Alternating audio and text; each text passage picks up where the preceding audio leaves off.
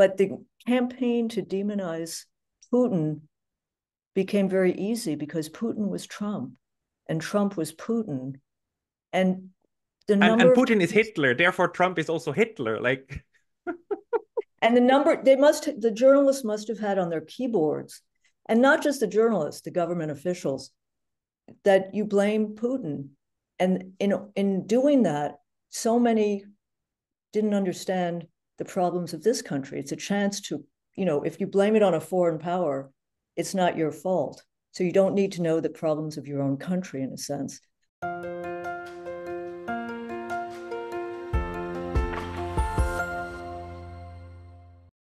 and let's maybe move forward now to the second segment to talk about current affairs. Let's lay out what you think the Ukraine war is about, and then in what this horrible terror attack that happened this week, last weekend on Moscow, on the Crocus City Hall, what that will change in the way that this war is fought.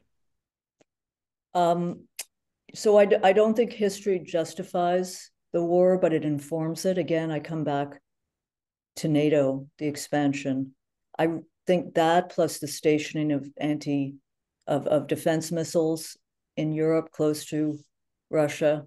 But this war, Pascal, has been going on since maybe 2005 or 2013, 14, when you had the Maidan Square. We still don't know the full story of government snipers or Azov battalion snipers. And then you had clearly a US involvement. Victoria Nuland, who, by the way, has left the State Department. I think she lost out in a bureaucratic power shuffle. She was cited talking to the swearing about the EU. Screw the EU. We don't, we're running this show. So there was, of course, US involvement. But I don't know about the history and the idea that Ukraine, belongs to Russia. I mean, there's no question that if Russia feels there's a sister or brother country, it's Ukraine.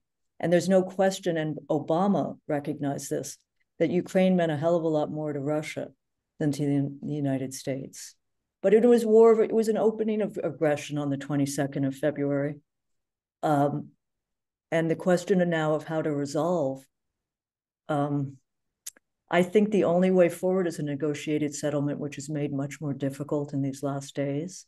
I think there have been back channel gatherings. And what you know, Pascal, as much as I know, is that there were serious attempts early on in Istanbul in 2022 to find a way forward based on the Normandy agreements, the Minsk agreements. And who knows if it was Boris Johnson or who he stood for, who was behind him, that he comes in and disrupts that. Zelensky has made this his battle. His power remains because he's in the position he is. There's no question that this is it's become a proxy war.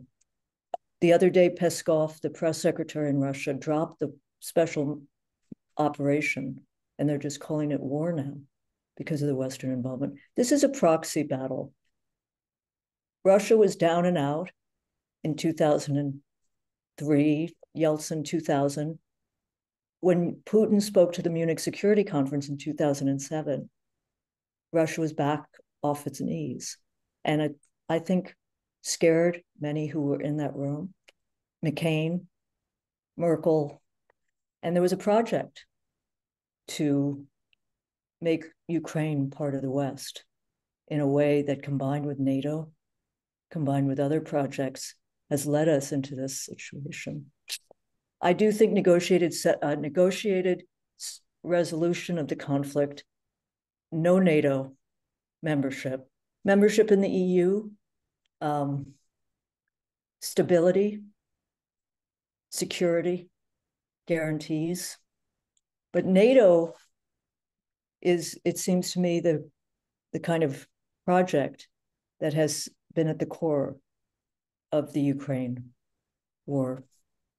Yeah, the tragedy of it all is that Ukraine, when it became independent in 91, and then it took about 2 years until Ukraine really hammered out the constitution under which it wanted to live. And in the 1993 constitution, there was a provision for that said that Ukraine would aspire to be neutral, aspire to be neutral. There was pretty interesting wording, and that held on until 2014 when like this cascade of things happened. And the chronology is really important, right? Maidan happens, elected President Yanukovych is ousted, then the right wingers take over and they officially declare they want to become part of NATO. Then or Russia invades Crimea, takes it away, which then leads to another backlash. And the right wingers say, look, we were right. And the West says, oh my God, you were right. And let's change the constitution to throw out the neutrality article and replace it with we aspire to be part of NATO. Basically, it's opposite. And it's all downhill from there. And any realist has been saying for the last 10 years, guys, this is madness. Ukraine needs to be neutral for geopolitical reasons. I mean, it's either neutrality, either permanent neutrality or permanent division. And as it looks right now, we are headed for the second one, Permanent unfortunately. division. And Crimea, by the way, is another astonishing. I mean, that was, it's the Black Sea water port, it's naval military, and it's under siege today by drones. By the shifting goalposts is an interesting story because President Biden and others vouched that no weapons would be used in Russia. Every day now, not only are there drones and other Western equipment being used, but the other day, the United States apparently asked Ukraine to stop bombing Russian oil fields, and Ukraine said no. And the Americans are worried about the gas prices rising. You didn't mention Zelensky. Zelensky was elected not really on a peace platform, but on a platform to kind of bring more stability. Because don't forget Poroshenko, and imagine if he was the leader in these last years, the chocolate oligarch who has business in Russia. He was at war with the Donetsk section of Ukraine. He called them it was the anti-terrorist project or exercise to literally kill people, brethren and sisters in Donbass in order to fight Russia. But you're right, you need 2000 or 214 to the present. It can't be viewed as just starting in 2022 or even after Zelensky was elected. So do you think... But I'll tell you what Donald Rumsfeld, a name from the past. I don't know if you remember during Iraq, he began to call Europe New Europe, Old Europe. And I had Old Europe posters all over my office, but you're witnessing the sort of re-architecturing of Europe in the sense of the Baltics and the Scandinavian countries, but certainly the Baltics playing an outsized role in the direction of support for NATO, and you talk about narratives, Pascal. The narrative that Putin is the aggressor, the misuse or misunderstanding of history. He's become Hitler, right? He's about to invade, but and then they quote him as the imperialist, and he has certainly elements. And I remember when he came to power in 2000, when the Wall Street Journal and the New York Times said he's a man to do business with, and the Nation editorial, which I wrote, said he's has tendencies toward authoritarianism, and he's going to be hard. It's going to be different than Yeltsin. But it's but the idea that he's pines for the Soviet Union and the empire. He's quoted as saying it was one of the greatest geopolitical disasters of the 20th century. Well, in fact, he said one of a mistake. But he's also said anyone who believes the Soviet Union should be reconstituted has no head, but anyone who doesn't has no heart. I mean, he's kind of understanding that you have to move forward. But the Baltics, I think, want to relive a lot of their history in order to whip up support from NATO, etc. It seems to me that we are witnessing another one of these moments where individual actors in the international sphere define themselves by who they are working against and how they are working against. My enemies, make me a hero. So you need a good enemy in order to be a good hero. And when it comes to Vladimir Putin and Russia, the interesting thing about how Russia and the war has been portrayed over the last, let's say, 2 or 3 years, because remember, during COVID, during Corona, very little reporting, right? And Very little. then the war sweeps away Corona and everything is there. And for the last 2 years, understanding Russia meant basically looking into the head of Putin, right? The mainstream media has equated Russia with Putin and with his head.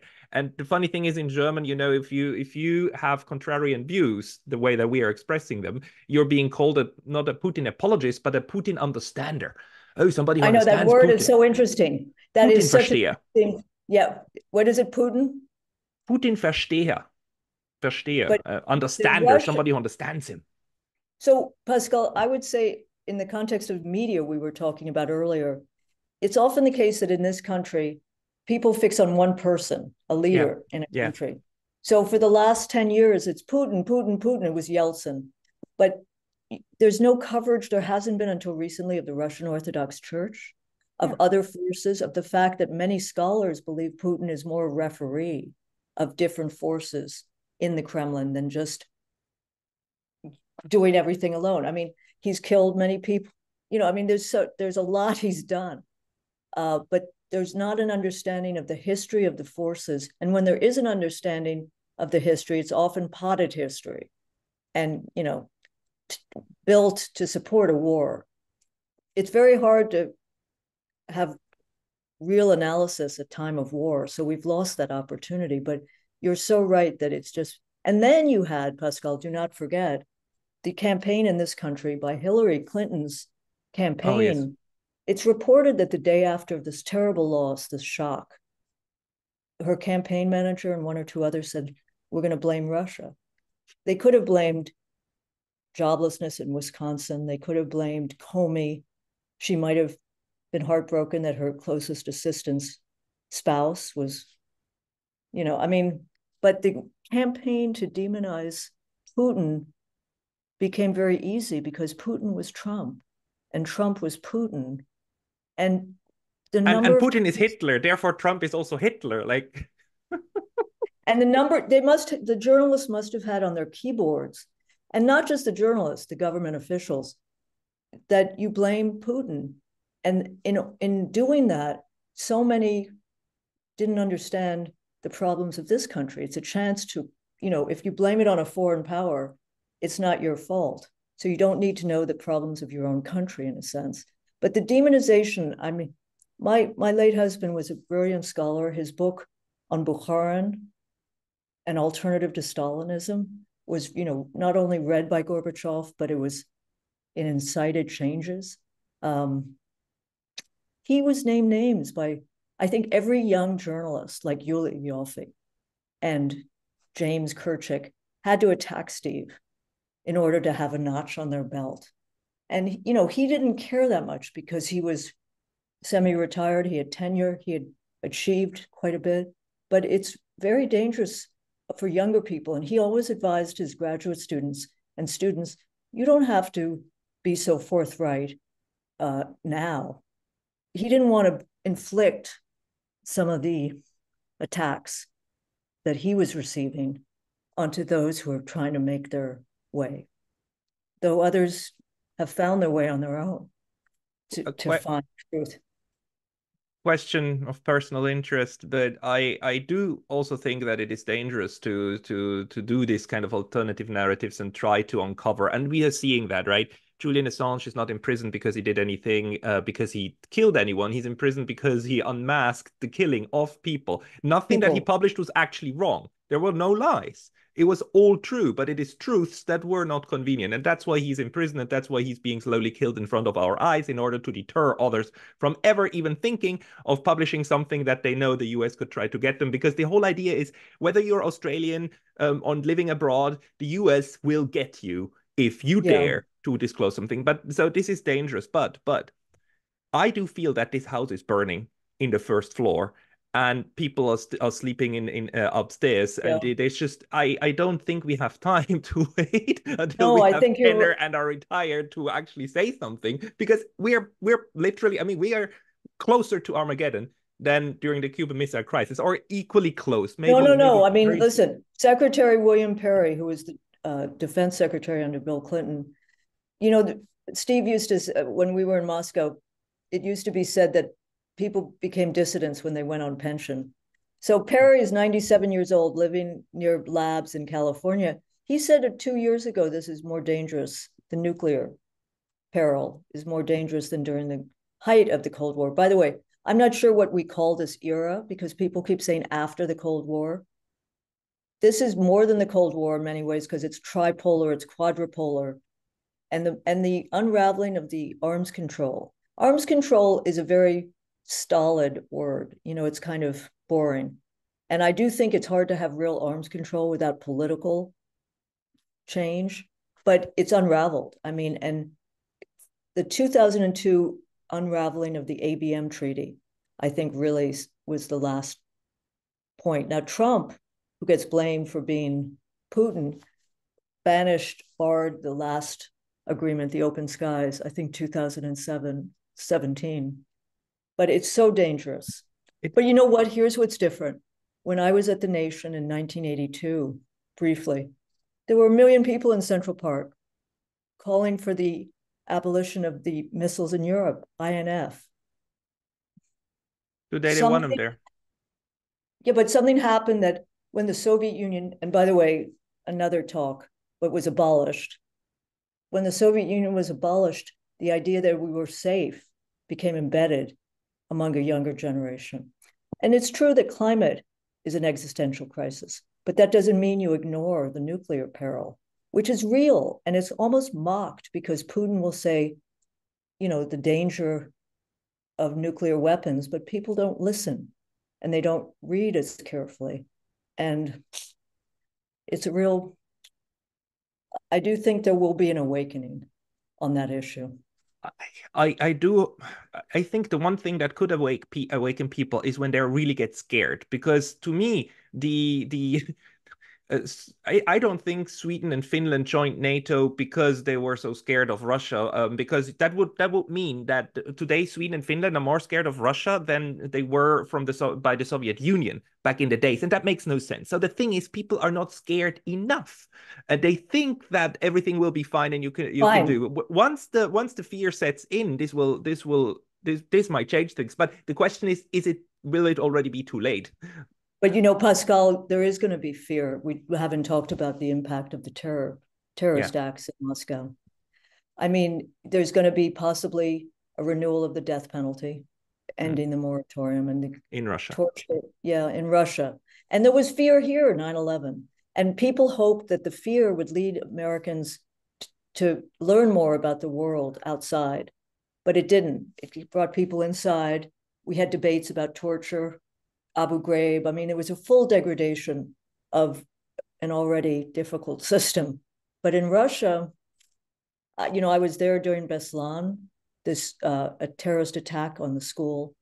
I was in Moscow, not there when the Dubrovka theater was raided by terrorists. And the reaction has often been very tough, because Putin, part of his coming to power was not only to give immunity to the Yeltsin family, but to finish off the Second Chechen War.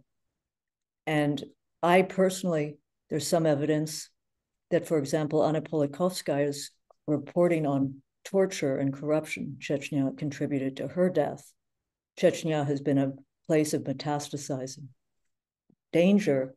And I think you're going to see closing of the border in Russia. You're going to see hardline politics and actions. I don't see, maybe you do, a way toward jumpstarting negotiations with Ukraine in this climate right now. And I think it was on the track, which always raises the question, was there an interruption of moving in that direction? And you said it earlier, Peskov actually dropped the special military operation and is using the word war, which used to be, people used to get punished for doing that because it That's right. wasn't something that was Or wanted. called And a foreign uh, enemy. uh, a couple of months or a year ago, a Russian observer made a very important point, saying that there is a huge difference between a military operation and war in terms of operational planning on the ground. Interesting. Do you think that this event now might actually, make the war much worse because the Russians will see it even more as an existential threat that needs to be eliminated? And we know what the United States did when it portrayed Iraq or Afghanistan as existential threats. It didn't end well for these places. What we're seeing, it seems to me, Pascal, are different narratives right now inside Russia. They're playing, they're accepting that it was the Islamist threat, but they're still pointing to possible ties with Ukraine. I Which would think make sense. I mean, that there might be connections that could it could also be not be, there but could it's sellable. it's sellable. So if they drive that, then you could see an uptick. Now, neither side has, again, the mobilization. Don't discount that because politically, I think Putin was going to do mobilization after the election and 88%. He would have probably gotten 70% without the strong arm tactics to vote. But it's unclear if they go hard on the Islamic threat instead of more on Ukraine. They're already fighting fiercely, right? So how do you amp it up? I guess an extra bombing every day, not to be callous. What do you think? Do you think that it will lead to more um, war activity in Ukraine, or I don't know Russia enough, neither how the institutions work nor how the mentality works to predict that. I am a horrible optimist. So when I read that the Germans were sending condolences to Russia, I thought, well, there is at least a possibility that this tragedy might lead to somewhere better diplomatic relations because you can finally, and you see that you can finally agree on grieving for the innocent people. And that's this works against the logic of war. The logic of war always wants you to hate your enemy, and right? this collective grieving for innocence, that could be a cornerstone to dialogue, but it's probably going to be squandered as it's usually squandered by the participants By other who will forces. by other forces, by the Hawks, because the Hawks hate this. The Hawks hate it, and they immediately want to concentrate again on what we can hate about each other. No, the war parties may triumph in this moment, and I'm dismayed, as I said, that apparently there hasn't been any real outreach from high level U.S. government official. Yeah, And that the would Biden, be. I think that there's a time for empathy and there's a time for dialogue and there's a time for other things, but I do feel that has been lost in the last few days. The other thing it's just a point, but people don't read. I mean, in the sense that there's a quick, I'm sure you've seen this everywhere, that Putin was arrogantly dismissed the US warning. By the way, that was interesting, the protection, the duty to protect, that exists. But if you read the full statement of March 19th, Putin talking to the federal security forces in the Kremlin, he goes on and says, this is very serious. We must pay attention. Let us increase our forces. But the quickness to often categorize Putin as arrogant, as dismissive, as anti-American, people don't read the speeches. Now, that's so the ability of a media to quickly categorize or stereotype is made easier by the fact. Now, reading may be a subversive act soon. Reading the wrong sources or listening to the wrong sources. The good sources are fine. Katrina vanden Heuvel, I would like to thank you very much for the discussion today. Thank you very much.